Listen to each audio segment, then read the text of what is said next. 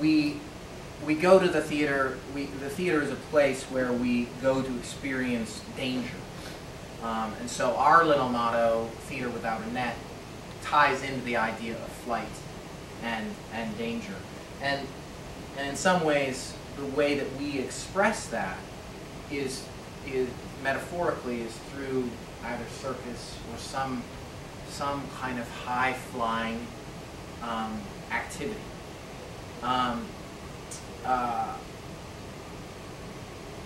And sometimes that danger, that vulnerability that we go to experience is a character who is struggling with loss or alcoholism or some tragic, something that they're wrestling with, and is in a place of vulnerability. I think we as theater goers and theater makers, that's a place where we as a community can wrestle with those dangerous issues of race or rape, things that we deal with. And even, to me, comedy is perhaps the most dangerous thing of all, trying to do something that presents itself as being funny.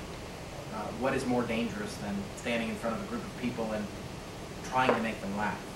So and to me, theater contains all of that. So it makes sense to me that the Icarus story would be appealing, given it's the story of somebody who seeks to brave danger. As I was the last person on the list for the Getty and had at least something to start working on, I began looking into the myth of Icarus. And as we know, Icarus is given a pair of wings. He flies too close to the sun. The wax that holds the feathers together melts. He perishes, falls to the earth and perishes in the water and drowns there. And as I dug deeper, as I looked at the various myths and representations of the story, there wasn't much more beyond that. But what you find are stories about Daedalus, his father. And it occurred to me that being a parent, that I had a lot of anxiety around my kids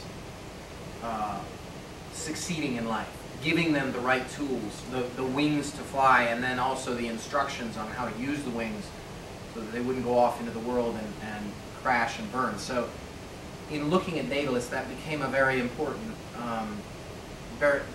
even more important to me than the story of Icarus flying, which still is important within this story and within the things that I'm interested in, the desire to fly, to defy gravity and all of that.